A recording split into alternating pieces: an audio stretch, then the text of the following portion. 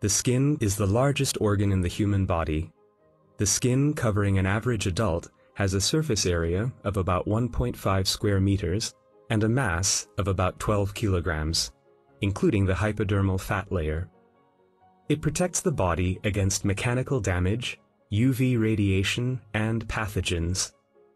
Its keratin layer prevents it from drying out. It also plays an important role in temperature regulation. The skin is our largest sensory organ. Its receptors sense heat, cold, and mechanical stimuli. Skeletal muscles are major organs of locomotion.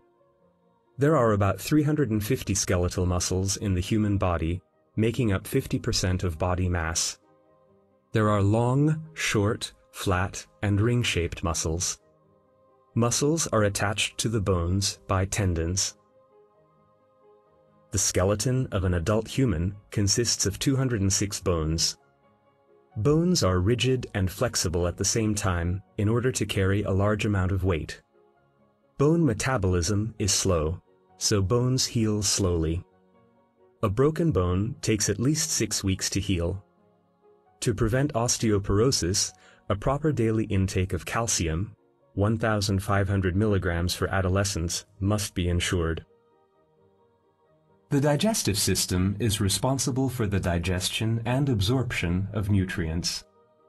Food is crushed in the mouth by the teeth. Digestion of carbohydrates can then begin. Proteins are digested in the highly acidic stomach. Then, in the small intestine, all 3 types of nutrients, that is, proteins, carbohydrates, and lipids, are absorbed. Pancreatic juice, which is secreted by the pancreas and contains digestive enzymes, is emptied there, as well as bile, which is secreted by the liver and aids in the digestion of lipids. The colon absorbs water and minerals. Its bacterium flora produces vitamins. Catabolic processes in our body require oxygen and produce carbon dioxide. The absorption of oxygen and release of carbon dioxide both take place in the lungs. In a relaxed state, we inhale about 16 times a minute and exchange about half a liter of air each time. Lung cancer is a serious illness of the lungs. Smoking greatly increases the chance of its development. The network of blood vessels in our body form the cardiovascular system. Systemic circulation is the portion of the cardiovascular system that provides oxygen-rich blood to all the organs in the body and transports carbon dioxide away. Pulmonary circulation transports carbon dioxide-rich blood from the heart into the lungs, where carbon dioxide is released and oxygen is absorbed. Oxygen-rich blood is then transported to the heart.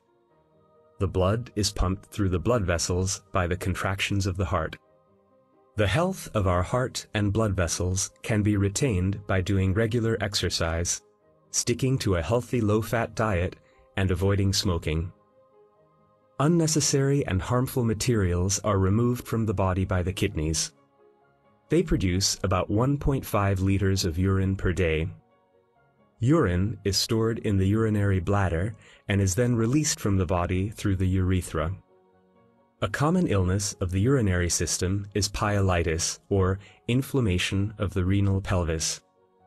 Its symptoms include protein in the urine. Kidney stones are often formed in the kidneys. These might cause small injuries and therefore blood in the urine. The nervous system, together with the hormonal system, is responsible for the coordinated, regulated functioning of the body. The central nervous system consists of the brain and the spinal cord, while the peripheral nervous system consists of nerves, which transmit information between the central nervous system and the organs as electric signals.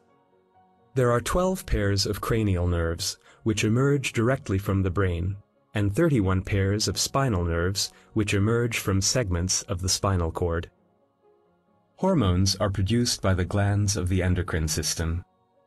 Adrenaline is secreted by the adrenal gland, insulin by the pancreas, and thyroxine by the thyroid gland. The center of the endocrine system is the hypothalamic pituitary axis.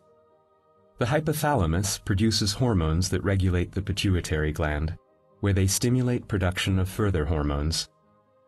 These hormones stimulate other endocrine glands, the thyroid gland, the adrenal gland, and the reproductive glands. The pancreas is not regulated by the hypothalamic-pituitary axis. Lymph is the fluid found in the interstitial spaces, also known as the tissue spaces. It is produced from blood, by osmosis through the walls of capillaries. Metabolic products are also drained in the lymph. Lymph is carried into the subclavian vein by lymph vessels while passing through the lymph nodes. Pathogens carried by the lymph meet white blood cells living in the lymph nodes, which is important for the operation of the immune system.